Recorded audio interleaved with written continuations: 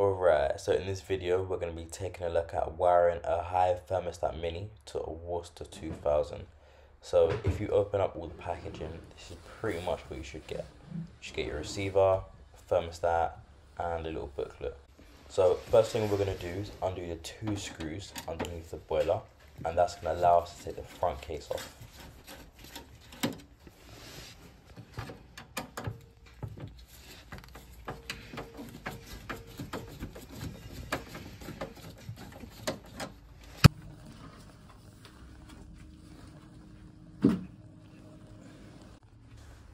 So just pull down this little tab and the front unit should just drop down. So now you've got 4 tabs that you need to squeeze and lift up at the same time. It's much easier with 2 hands. So we're going to be using the 3 terminals to the left, LR, LS and NS.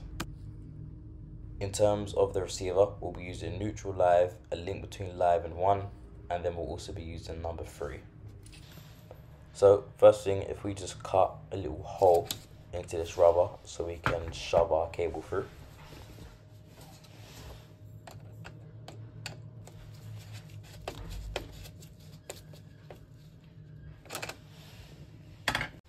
So it's a bit hard to see, but there's currently a link between LR and LS.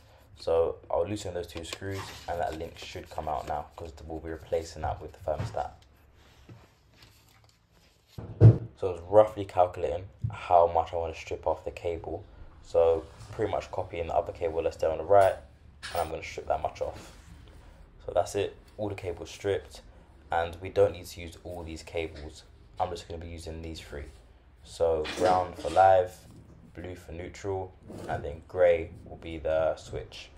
So strip out my cables, shove them through this little connector, and now I've got them lined up in the right order. So switch is going to be on left, live is going to be in the middle, and neutral is going to be on the right. So shove them all in, make sure they're all in properly, and now I'm going to tighten up the little screws.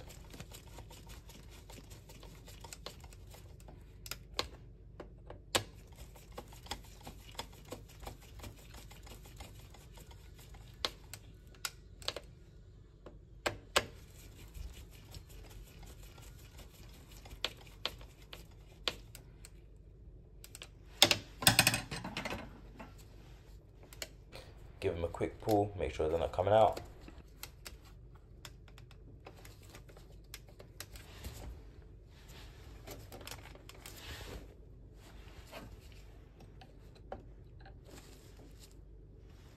And finally, just tighten this little screw to secure the cable. That's it. Cables are run, pop that case back on.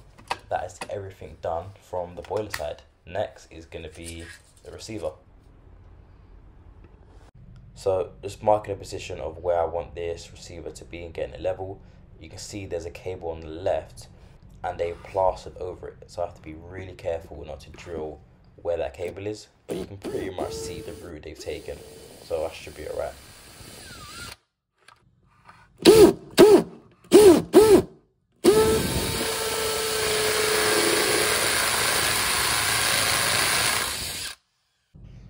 Plugs are in. Now I'm just gonna get the bracket, screw it on, make sure it's level, and now I can start doing the wires. So again, first thing I do is I roughly size up how long I want the cable and how much I'm gonna strip it by. So if I strip it from there, that should give me enough space to put all the cables in different terminals. So same 3 colors, neutral is blue, brown is live, and then the gray is gonna be our switch. And again, just sizing up how much I want to strip off each one.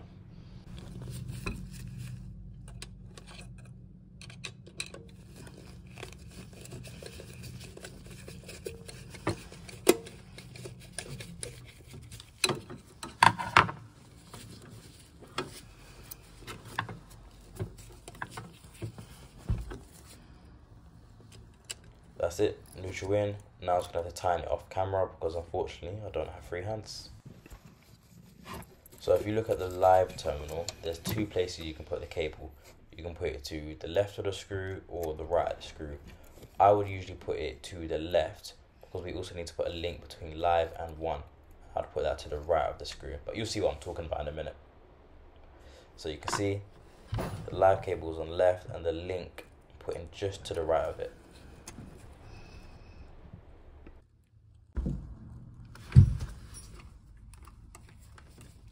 Give them a pull, make sure they're not going anywhere. And now we just have to do number 3.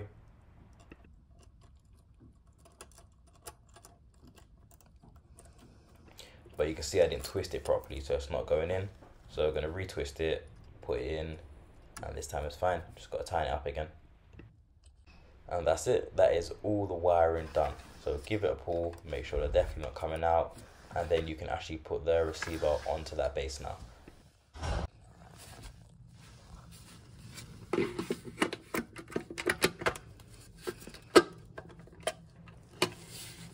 So I just need to tighten them 2 screws at the bottom and put a clip on, but I do that at the end. That's not important right now. Right now, let's get it all set up and running. So in terms of the thermostat now, flip it over, take the back case off, and you'll notice there's a white piece of paper that's really small. Take that out, make sure all the batteries are in. Once you put the case back on, flip it over, the thermostat should say searching. So while it's saying that, you're just gonna pop the power on, and once that receiver comes on, you're gonna hold it down until it goes from that orange flashing to a purpley white flashing. That's it. Let go, and then just give it 30 seconds, a minute, and it should automatically pair. The first thing you'll notice is that light goes green.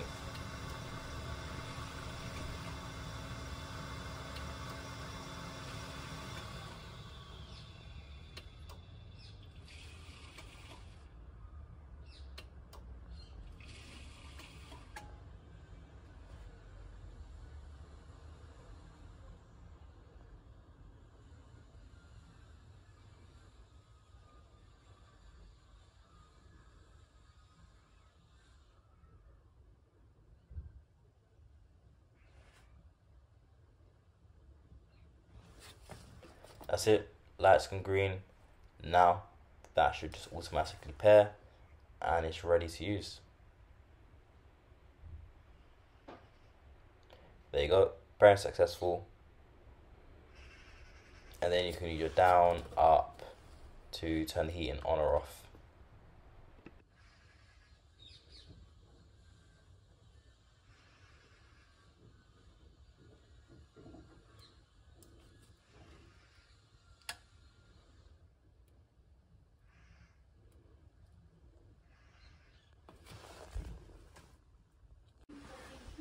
Got the thermostat on the wall, take the little plastic off.